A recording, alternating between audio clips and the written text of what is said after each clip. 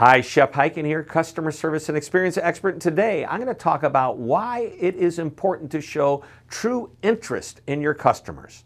Now, when I was a teenager, Johnny Carson hosted The Tonight Show. I found him to be more than just entertaining. I found him to be interesting.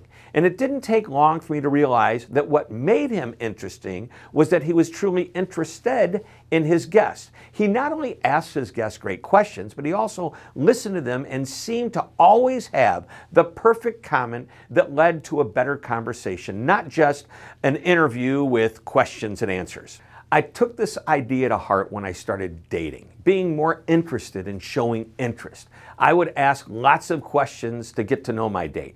They did most of the talking, yet they still said that I was a great conversationalist. Well, the same idea applies to business. If you want your customers to be interested in doing business with you, be interested in them. Now, thinking about this idea, I put together a list of 7 ways to show interest in your customers. Here we go. Number 1, ask questions. Let the customer do most of the talking.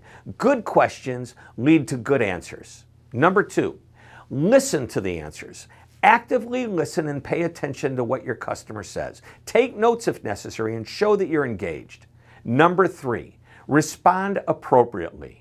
If you want to elevate the conversation, don't just listen to the answer. Make a comment that shows you understand your customer's answers.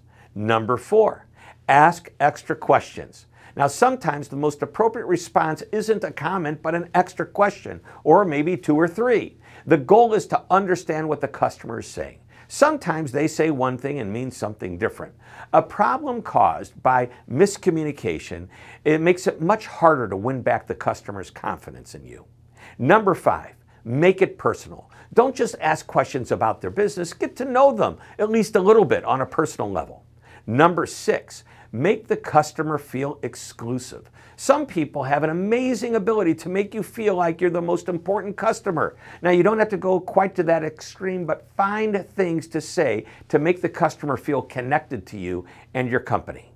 And finally, number 7, recap the conversation. Summarizing the conversation lets the customer know that you understand. I like to use the example of a server at a restaurant repeating the order just to ensure they didn't misunderstand.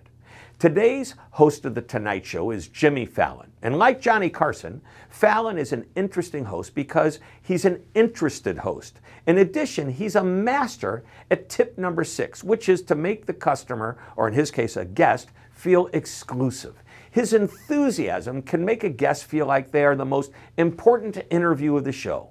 So if you want customers to be more interested in you, your company, and your products, first, be interested in them.